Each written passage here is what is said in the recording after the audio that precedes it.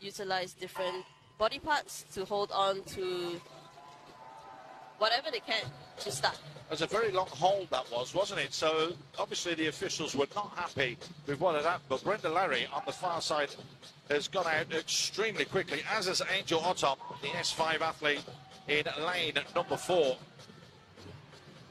Yui is just there with Brenda Larry, and we could now start to see Yip Binti starting to make inroads and close down on Brenda Larry as well. But it is going to be Angel Ottom that will get the fastest time. But again, it's not about the timings. We saw that just a few moments ago. So the first touch will come from Angel Ottom. There it is. That is going to be a time of 44.72, which is nearly 2 seconds quicker than what she posted to enter. Second up will be Mari Yui.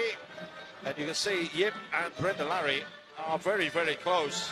And it looks as though it's going to be Yip that will take gold. It's another fantastic swim for her. No, she won't. That touch has been